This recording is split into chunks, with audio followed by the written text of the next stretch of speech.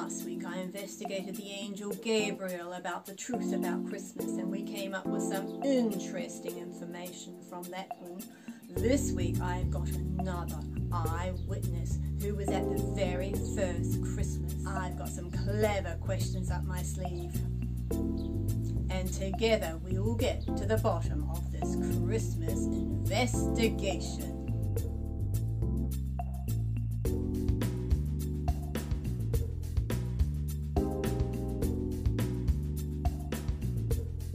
Please state your name and confirm that you were indeed at the very first Christmas over 2,000 years ago. My name is Mary, and yes, I can confirm I was at the very first Christmas 2,000 years ago. So tell us, where were you when this Christmas event started, and what were you doing? Were you stuffing the Christmas turkey?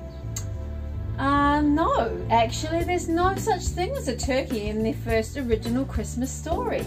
I was actually at home in my native country of Israel, and I was out doing some chores, and then suddenly a bright light shone into the room where I was. Ooh, so tell us, what was this bright light? Was it Rudolph's bright red nose leading Santa's sleigh? No, again. The real Christmas story has nothing to do with reindeer and bright red noses. No, it's actually an angel who came into the room, and he came to give me a message from God Most High. Ah, yes, Gabriel. Can you tell us what he came to say to you? Yes, he came to tell me that I was going to have a baby, and that the baby was going to be God's own son. Ah, yes, that does indeed confirm what we learnt last week, doesn't it? Now tell us, did you indeed become pregnant? Yes, I did. I became pregnant by the Holy Spirit. And at first, Joseph, well, he's my fiance, he was not too sure about it anymore, and he decided, nope, he's not going to marry me. And then, you know what? The angel Gabriel appeared to him too, and then told him all about it, and then soon after that, Joseph and I were married. So far, this is lining up nicely. Now, can you tell us about the birth of this baby and how it all happened? Sure I can. Right before the birth was about to happen, Joseph and I had to travel to the place where he was born to be counted. And it was a really long, slow, painful journey, but we did make it in the end in one piece. Ah, let me guess the place of his birth. Was it the North Pole? It must have been very cold. The North Pole?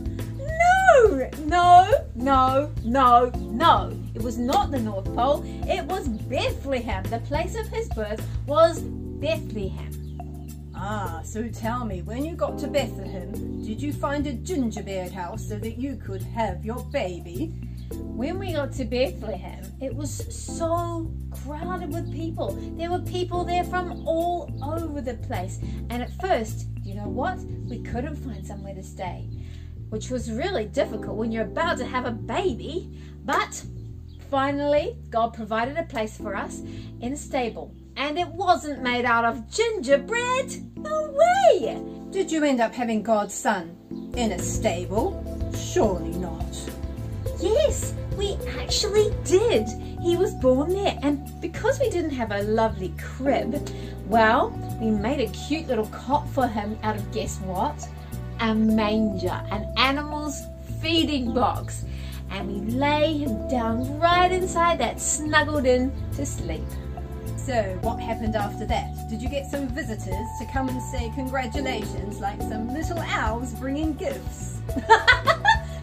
No.